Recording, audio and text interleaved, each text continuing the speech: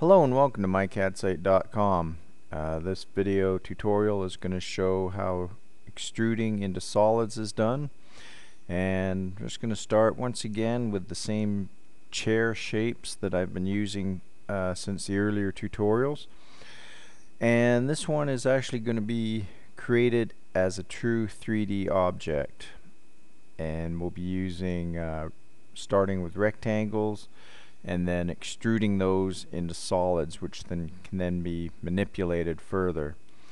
So I'm just going to start with nothing again and draw the four rectangles to get the shapes that I need for later extruding into the solids.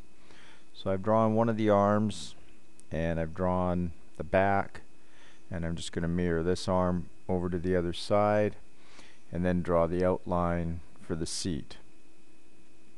And this is all in the southeast isometric view so that I can see how things are changing in 3D. Now I'm just going to put everything on its correct layer as it should be, and now I am ready to extrude.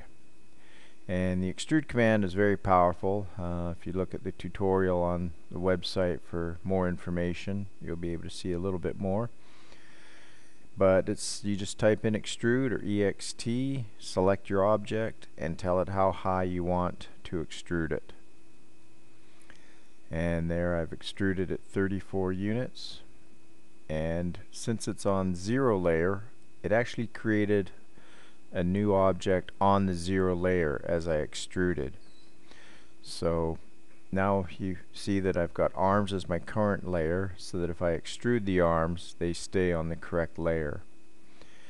And finally, I'm just going to extrude the seat 4 inches. And once again, as I extrude it, because arms is the current layer, it has become an object on the arms layer. And I'm just going to move that up for the correct seat height, which is 12 inches. So I move that at 0, 0, 12. So now I have 4 3D solids, and I'm just going to bring that down to fit a little better. And if I hide it, they all look like solid blocks. And now I'm going to use the fillet command, just like you'd use in 2D, to make the edges of the chair a little softer. So I just select any corner and give it a radius of 4 inches, and now I have the curves on the arms, and you can see as after being hidden, it's starting to look a little more realistic. So I can do the same thing on the back of the chair and give that a 6-inch radius, and again on the other side. And this is where 3D editing starts at its most basic, just starting with a simple object and then cutting away at it using fillets and other commands you'll learn in later tutorials. So now it's starting to look a little softer, the edges are rounder, and I'm just going to fillet the top of it here, and I'm just going to use the 1-inch radius. And so I've entered, and now I can type in C for chain, and then just use the chain to go all the way around and press enter, and now that's filleted to make the cushion a little softer. Use the hide command, and now it looks something a little more realistic. So with the extrude command, that can be done from any closed object, and I'm just going to show you another option here. I'm just going to draw a side table using lines instead of the rectangle command, and so you can see that each of these is an individual object. I have 4 separate lines.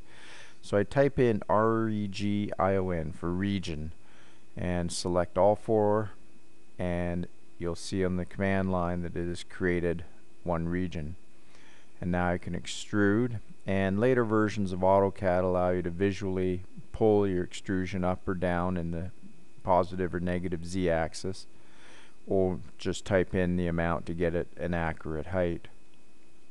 And so now I have that. I can move it next to my chair, and if I type hide, you can see that I've got all these objects. So try it with circles, ellipses, rectangles, polylines, and you'll see that you can extrude any of these, or just draw any kind of weird shape you want and extrude it as well. And you'll see that from there there's a lot more that can be done, which you'll learn in later tutorials. But for now, this is the first true 3D objects you've drawn, and we'll go from here. Thanks for watching. mycadsite.com.